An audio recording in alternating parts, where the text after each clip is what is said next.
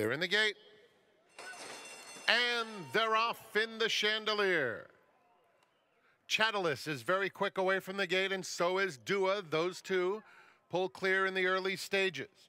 Just behind them, Autumn Chill is in third. Pacific Rose is down on the inside, and a little bit eager as well, right behind the front runner as they move around the clubhouse turn. Gate to Paradise 3 deep with 3.5 lengths to make up, followed by Laurent, who's widest of all.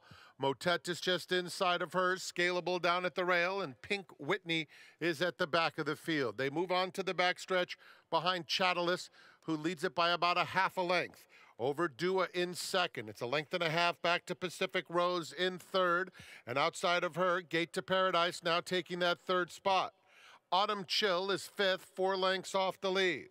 Laurent is comfortable just outside of hers, 7 lengths off the pace coming to the half-mile pole. Scalable, Motet between those two, and Pink Whitney has been at the back throughout. They move into the far turn, and it's Chatalas who's been the controlling speed, tracked throughout by Dua, 3/4 back in second. Pacific Rose, Gate to Paradise still side by side. A hard-ridden Autumn Chill is in fifth, followed at the rail by Scalable. Laurent still with a lot of work to do and not responding as the field turns for home. And here's Dua on the outside on even terms with Chatalas. They come for home together. A good run from Pacific Rose in the center of the racetrack. Scalable making progress at the rail. There's 1/8 of a mile to go. And Chatalas is digging in, fending off Dua thus far with a 16th to run, and in fact pulling away from her. And it's Chatalas to lead them all the way in the Chandelier under Antonio Fresu. Scalable came through to complete the exacta. Dua was third, followed by Pacific Rose, and Gate to Paradise finished fifth.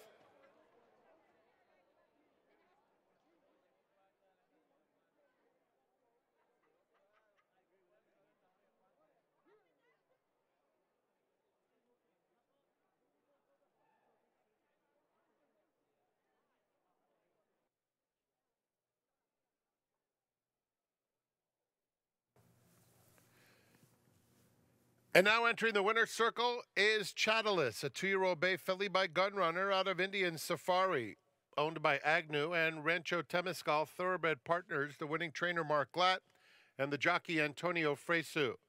Chatalas was bred in Kentucky by co-owner Dan Agnew. The running time, 1 minute 44.28 seconds.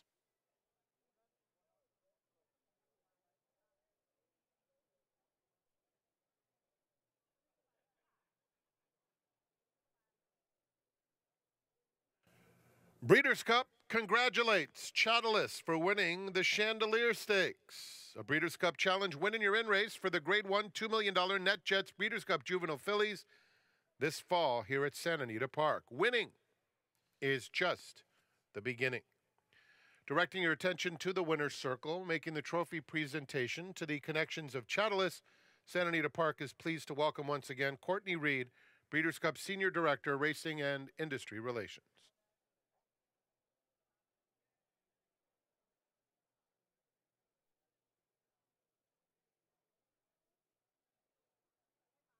Chatalas takes the Grade 2 Chandelier in fine fashion here with not only her owner, but also her breeder, Dan Agnew. Dan, how are you feeling right now? Cloud 9? Cloud 9, that would describe it, yeah. Especially, with a homebred like this.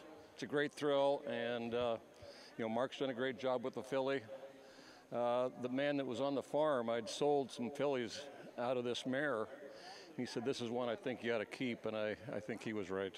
You bred it to Gunrunner. He's done wonderful things this year already with some of his progeny. What was one of the main reasons? I think, the way Gunrunner's, proven he's a great sire of both fillies and colts was a big reason that I decided to keep her and race her. Onward to the Breeders' Cup. On to the Breeders' Cup, yeah. We hope she comes out well, and looking forward to it. Dan Agnew, congratulations and best of luck with the Breeders' Cup. Thank you so much. Chatalas takes down the Grade 2 Chandelier.